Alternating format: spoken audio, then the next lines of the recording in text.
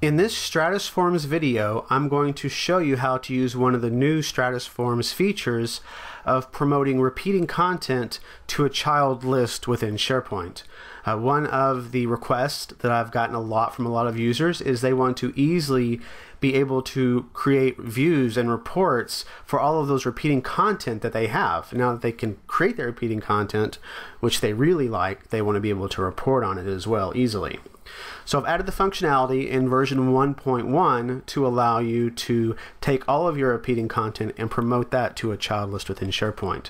So let me walk you through how to do all that. And what we're going to do is we're going to take the sample form that comes with the download that you get from IT Unity, the timesheet entry sample, and we are going to promote the rows for the time entries here. We're going to take these rows and we're going to promote them to a new list that we create in SharePoint. Right? So let's go through the process and let's go ahead and create that child list that we want to promote it to. So I'm going to come in here to my site contents and I am going to add a new list. So let's add an app, add a custom list, and we will call that list time. And now that that list is added, let's go into the settings for that list, and we need to create a couple of fields in this list. The first thing we need to do is we need to create a lookup field that is a lookup back to our parent list. So the name of this column needs to be the exact same name as the name of our parent list. In this instance, that is timesheet. So it is going to be a lookup field, and we are going to be lookup from the timesheet list. And let's go ahead and just choose the ID field to look up to. You can look up into any column as long as it has data. You're fine there. So we've created a lookup field to the parent list timesheet, and it has the same name as the parent list. Okay, so let's create that field. The next thing we want to do is create another field, and this field is going to help identify which specific row in your repeating content on your StratusForms is the row in this child list. So the field we're going to create is called StratusForms Row ID, and this is just going to be a single line of text field. And finally, we need to create any columns that we want to promote from our repeating content to our child list. And to keep this example smaller, we'll just promote a couple of those fields. So we want to promote our project, and we want to promote just one day of the week. Let's promote Monday from our time entry field. So we'll promote a field called Monday. It'll be a number field, and we'll get that created. So here's our list called time. It has a lookup to our parent list. It has a field called StratusForms Row ID, which is a single line of text field. We have a project field that we're going to promote from our child content, and a field called Monday that we're going to promote. All right, so our child list is all set up. So now let's go into our StratusForms form and make the necessary changes there. So this is the timesheet HTML file. Again, it's from the samples that you can download from IT Unity.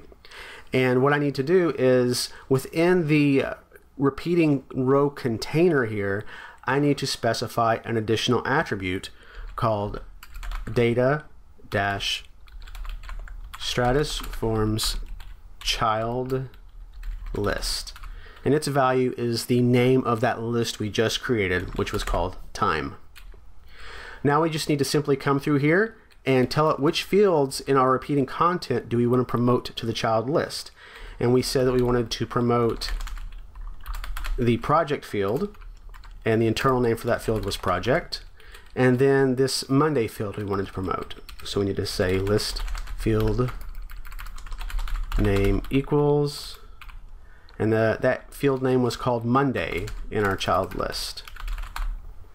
All right, so I told it what is the name of our child list. We specified that in the container for our repeating content, and then we told it which fields we want to promote by using the list field name attribute and specifying the internal field name on the child list to promote those two.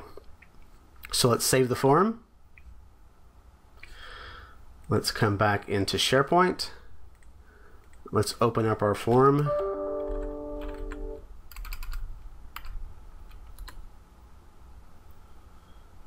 And let's create an entry here.